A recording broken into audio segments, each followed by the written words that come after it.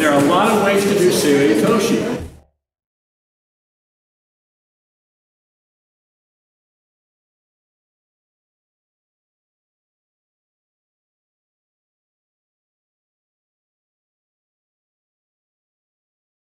Seoi Otoshi, Seoi means to carry over across the back, okay? Otoshi means to drop down with control, kind of trapping it too. So we're going to work on actually two methods of doing it. It's a great standard throw, and we're going to work on two methods of it. We're going to work on one where your knee is between his legs, and the other one where your knee is in front of it or outside of the Shingitai Otoshi.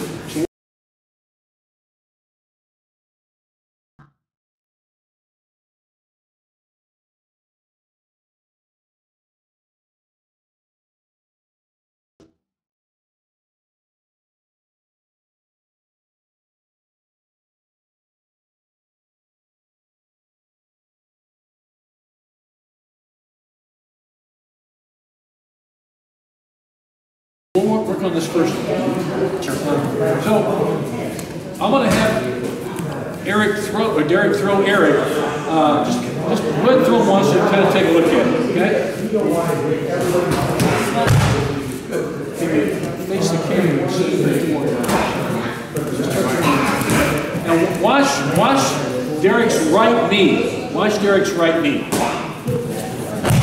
See that? Where that right knee points is where he wants to put Eric. Okay? So when you're doing this, whether you're doing a rotate style, both hands, or the lapel, or the pawn style, which I'm a big tall guy, I like the pawn style.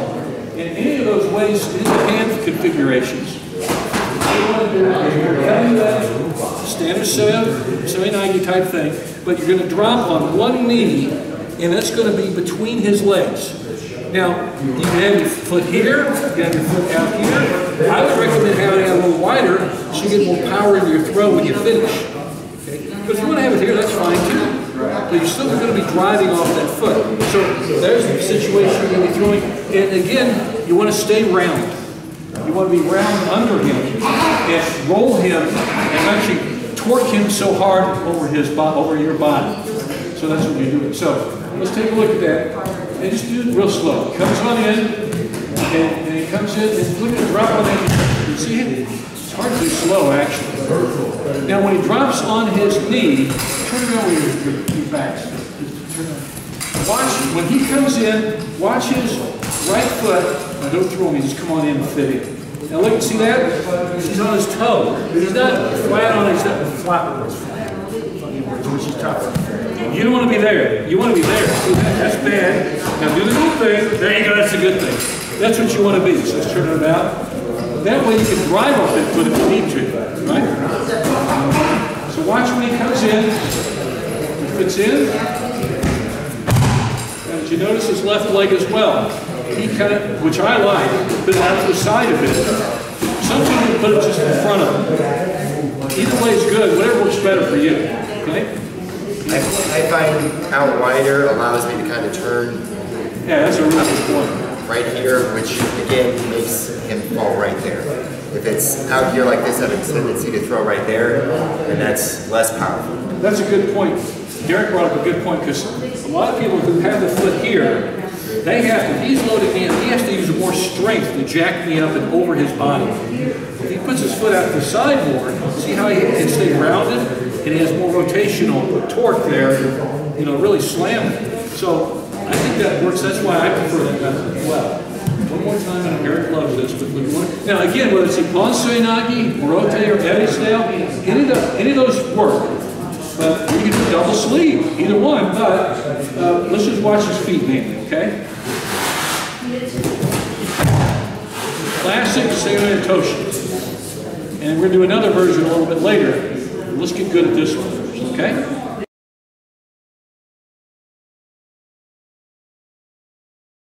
Let's look at another, okay, we're doing Seoi Otoshi.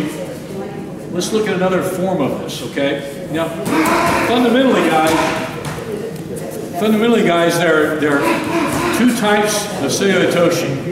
Okay, one where, like, one knee's going to be between his legs, The other knee's on the outside or wider than his legs. See, that's the first one we just did. And the second one is where your leg is outside. Can you see the right knee in this particular case? All right. So we're going to look at this form of it. There are a lot of forms of Seoi Otoshi. We're going to look at this. So this one, okay. You can use Ippon Seoi Nage, Eri Seoi Nage, Rote, any of these fine.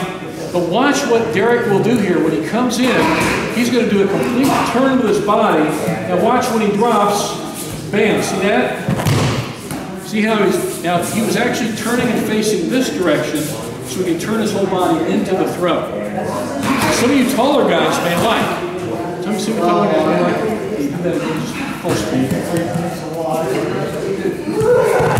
There you go. It looked very much like the first form where you were dropping on one knee, but that one, your knee was between his legs.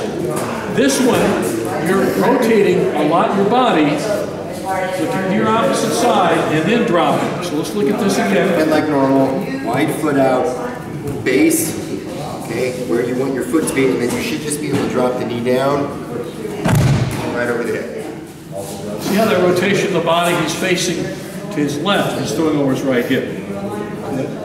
The hand action is very much like any Seoi Nage action, whatever it may be. But in this case, we're rotating so deeply, you taller guys, like I said, may like this form of Seoi Nage. Shorter guys like it too.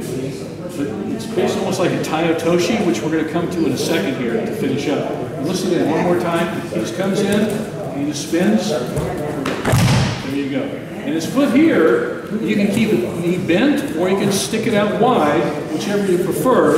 Some guys may like this and they get a little more rotation at the end. You can show that one just as a variation. You may like to extend your left leg, your base leg, see here like that. Some of you may have it more straight. If that's the case, fine. Some of you may want it bent slightly, where you're coming in and doing this. Just like this form here. But still straight in it when I put the power into it. Again, the nice thing about Seoi Otoshi, there's a lot of torque, there's a lot of body rotation, and you really control it. It's a really hard throw to resist. It's a hard throw to counter against because he's dropping under his opponent's center of gravity. That's one of the big things you like about Seoi Otoshi. You're not up so high.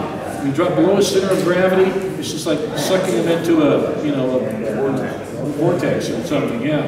There you go, big word, yeah. All right, one more time, and we'll let guys practice. So here we come to Seoi Otoshi. There you go, all right? Let's give it a go, we'll try that variation. We've been working on Seoi Otoshi tonight, and there are a lot of ways to do Seoi Otoshi. Seoi means to carry over the back, generally called the shoulder, the shoulder drop, okay, carry over the back drop. Now, we're going to do another Seoi Otoshi that some of you taller guys may like, okay? Well, the shorter guy may like it too, but if you're a Tai Otoshi guy, you'll really like this, because you're going to be basically doing a Tai Otoshi with a Seoi Nage grip. But when you're doing this, you're not using it as a hand technique like this. It's still a hand technique, don't get me wrong, or shoulder technique. You're not going to be doing this. You're going to be wrapping it tight and rotating. So it's a little more powerful throw.